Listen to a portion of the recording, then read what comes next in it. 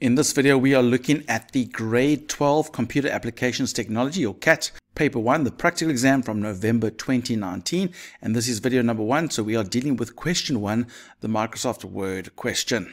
I've opened up the document already. That's one Mahal that we're going to be dealing with, the word processing document. And we are going to start with 1.1.1. And we've got to find the text A Marvel, which will be on the first page. And we need to set the text outline. Take note, it's the text outline to red. And the width of that outline must be 1.5. So let's go have a look. So there's our front page. There's the text that we want to change. So I'm going to select the text so that we apply it to that particular text. Make sure that we select the text. There we go. And we want to change the outline. Now, we're not changing the font. Ooh, there, that looks like something to do with outline. Text effects. There we go. So we want to change the outline. First of all, we want to change it to red. So let's change it to red. You can see that there's a red outline amongst the black fill. And we want to change the width of that outline. So if we go to the weight, there we go, to 1.5, which is 1.5 points. So there we go. So that's what it would look like for number 1.1.1. Question 1.1.2, we've got a picture on page 1. We must change it to scale the height to 60 and the width to 40. So the height to 60, width to 40. So let's go have a look. So there's the picture. So I'm going to click on the image so we can get to the picture format. And we want to change its size based on percentage. Now, those are centimeters. So I'm going to click on this little part here so I get all the options. Now, it would be very tempting to just go, okay, let's go make it. There's the scale. The height must be 60 and the width must be 40. But you'll notice the moment I click away, it changes it to 60. And if I change that to 40, it changes this one back to 40. Like, that's a problem. So we're going to reset everything.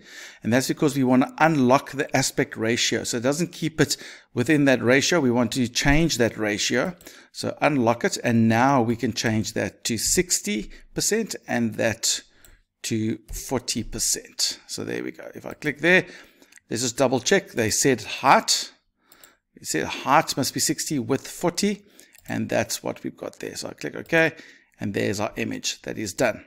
1.1.3, we want to vertically, that means up and down, center the content of the first page. Not horizontally, but vertically of just the first page. So let's go look. So we're going to select this page. I'm going to select the first page or the data that's on the first page. And then I'm going to come here to layout. And I want to come here to page setup. Now, when I come to page setup, I want to come here to the layout part if you haven't got it selected, and you'll see that it says page vertical alignment, and we wanted the selected section, which is just this page, and we want to change it to center and click OK. And you'll notice that it's now put all that in the middle of the front page. The other pages have been affected, but just this page has been centered vertically. So let's go look at 1.2. So we want to insert any automatic table of contents below the heading table of contents on the second page. So we're going to come here to table of contents over here, and we're going to go to references because that's where the table of contents is. There's the table of contents. So we're just going to insert one of the table of contents. It did say anyone, so we can select anyone. So we're going to select this first one, and there we go. There's our table of contents. We're going to do 1.3 now. We need to modify heading 1 style. So it's something like that. So we need to add a bullet, Wingdings character 118. And we need to display the left indent. So make sure that that left indent is right against the edge. That's probably going to be at 0. And we must change all the heading 1 style so that they look like that. Okay, so let's go do that. We're going to go first go find our heading. There it is. There's our heading. So I'm going to, first of all, we can go see here at home. We can see that it's a heading style 1. We're going to right click on the style and modify it. And so what we're going to do is we want to add a bullet. So I'm going to go format and go to numbering. There's no bullet, but bullets for under numbering. So there's the bullet. And you'll see we've got it there already. But if we didn't have it, we could also define a new bullet and just go find the symbol. And we would know that it was character 118. You would go look under Wingdings for 118. So it's already there. So that's great. But that's how you would find it if we need to. So we're going to add that one. Yes, please. So that's the bullet we want. So there we go. Then we want to change the indentation. So that's going to be the paragraph. I want to make sure that that left indentation is at 0. so that it's right against the edge. So it's right against the edge, and it must automatically update all the other ones so that they also look like this. So let's click OK. Boom. So there we go. It's got that little symbol for the bullet. It's right against the edge, and if I scroll down, you can see all the others have been updated already to look like that as well. So those are all heading style ones, and they've all been updated. So there we go. That's 1.3. Okay, 1.4, we must find the paragraph that starts with what is widely, and we're going to make it look like this. This is a drop cap, and you can see it's been dropped over 4 lines. Okay, so let's go find that text. Oh, there it is. They've highlighted it for us. So we can select the H, and we're going to do a drop cap. So make sure that it's selected. There we go. And we're going to insert, and the drop cap is somewhere over there. I think that's it there. There we go. We can add a drop cap, and I'm going to go to the options. And I want it to be dropped like that. Let's just double check what they wanted. Did they want it to be in the margin? No, it's not in the margin. You see that there's text underneath it. So if this text was over here, then you would know that it would be in the margin, but it's not in the margin. So it's not that one. It's definitely dropped like that. And we want it over 3 lines. Please go boom. And there we go. That looks like it is in that diagram. There we go. So that's 1.4. Let's go to 1.5. 1.5, change the hyperlink on the text agra in the first paragraph so that it links to the one town document found in the exam folder. There's the text already. It's already a hyperlink. It's going to a website, but I'm going to select that text. I'm going to right click on it, and I'm going to edit the hyperlink because it's already a hyperlink. And at the moment it's going to that address, but I want to go to the current folder. There's the exam folder, and I want it to go to that particular document. That's the one that I want. Please go to that particular one. Go OK.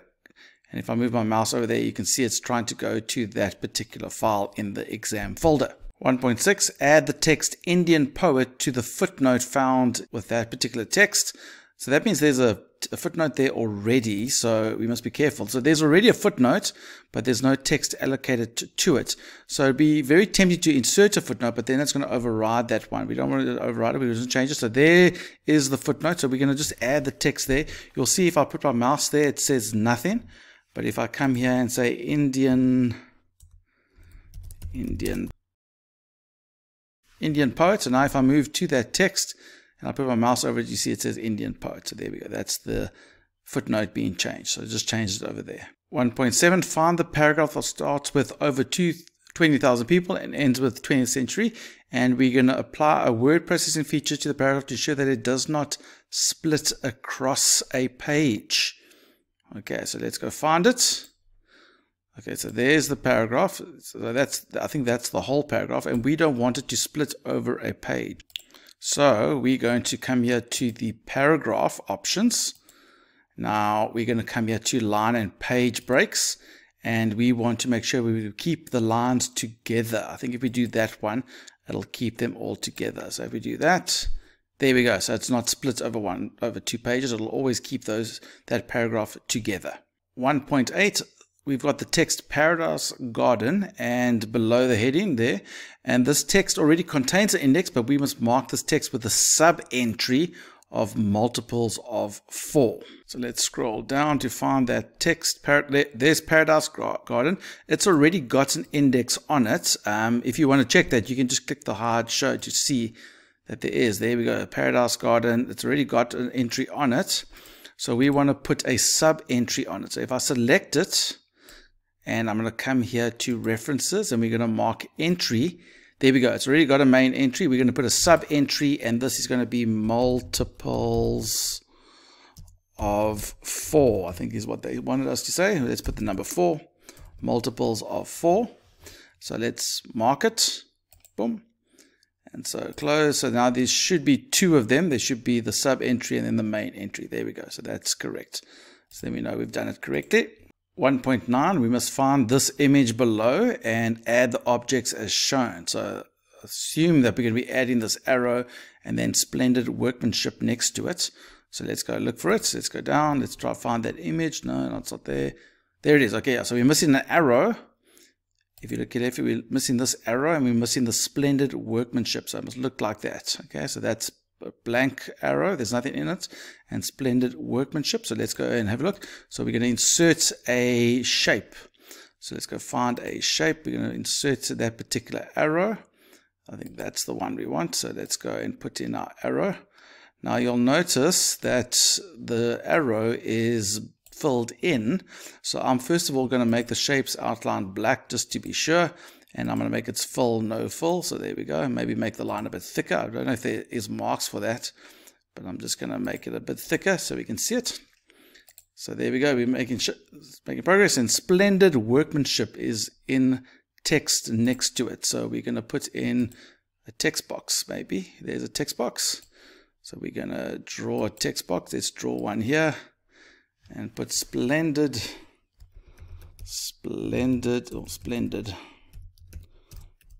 workmanship. Is that what they wanted? Splendid workmanship. Yes, that is. So we can do that, and we can make that text a little bit bigger. So I'm going to come here and make the text. I'll just select the box, and so it selects the whole text. Make it a bit bigger. There we go. And move that down a bit. And we don't want that block in that text box. So on the shape, I'm going to make the text box have no outline. So it looks like that. Okay, so that seems like that's what they want. They don't say anything about grouping it, but you could group all those images. So there we go. So there we go. I'm going to always remember to save regularly as well. Make sure that you save in regularly. Okay, so I think that one's done. Now 1.10. Add the text adapted from that found at the end of the document. Or hide the text. So do not delete this text, just hide it.